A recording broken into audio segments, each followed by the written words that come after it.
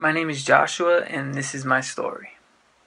My story starts all the way back to when I was 5 years old. At 5 years old, my parents split up. And being really young, you don't really understand what's going on. I just kind of knew that my parents were going to be living separately and I'd be living with my mom.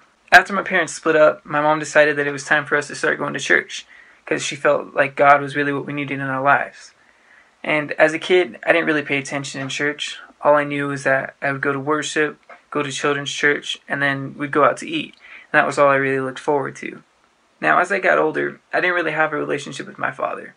Our relationship actually started drifting further and further apart. There would be times where we'd go months without seeing or speaking to each other, and there'd be times where we'd go years without seeing or speaking to each other. It kind of just became a normal thing for us. The closest thing I had to a father figure in my life was my grandpa. And he was a great father figure, it's just he was kind of an alcoholic. It wasn't until I was 12 years old that my mom finally found the man that would step in and be my stepfather. My stepfather's always been great for my mom. It's just when they first got married, he was really young and he hadn't had any kids. So it was kind of a new experience for him with me. And he wasn't really a father figure as much as he was a friend. It wasn't until high school that I realized the impact that growing up without a father had on me. I started seeing all the people around me that had fathers, and I realized that I really wanted that.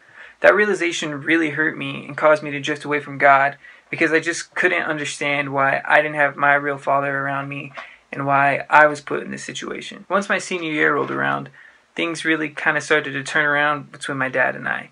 We talked a lot more, and I would go see my half-brothers who lived with him from time to time.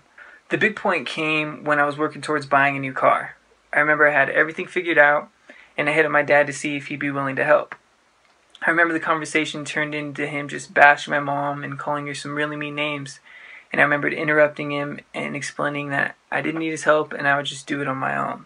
After saying that, I hung up on him because I remember I just couldn't stand hearing him bash the woman who had basically raised me with almost no help from him other than the child support he had given.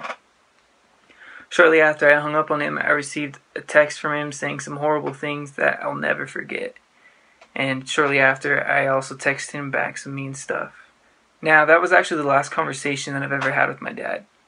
It was at this point that it really hit me. I was hurt, angry, and upset. I just couldn't understand why God would let this happen to me.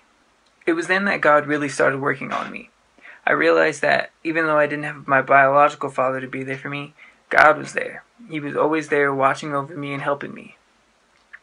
I realize now that even though I didn't have my real dad there, I always had my church family and my real family there to support me.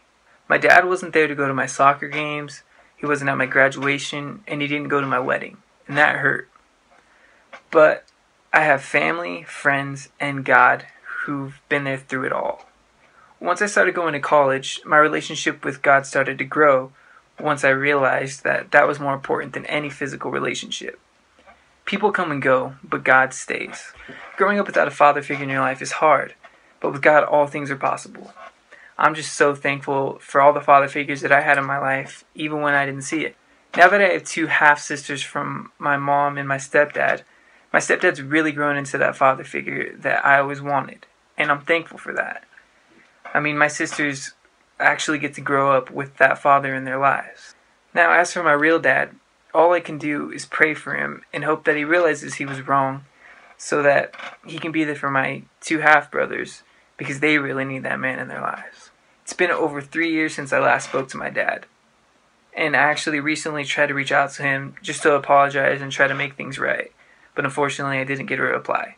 But at least I put it out there just to let him know how I feel. For now, I'm just pushing forward with my relationship with God so that I can reach out to people and show them God through me. I just want to be a man of God that people look at and hear my story and they're just amazed at what God's done in my life.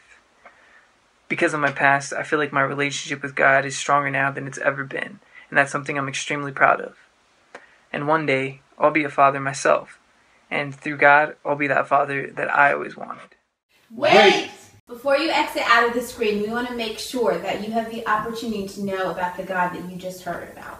That's right. So wherever you are today, please ask Jesus to forgive you of your sins and ask him to become the Lord of your life. Yeah, let him turn your past into your story. And once he has, we want to hear about it. You can email us your video testimony at ucn.young@gmail.com. You can find us on Facebook, Instagram, and YouTube. Thanks, guys. Thanks.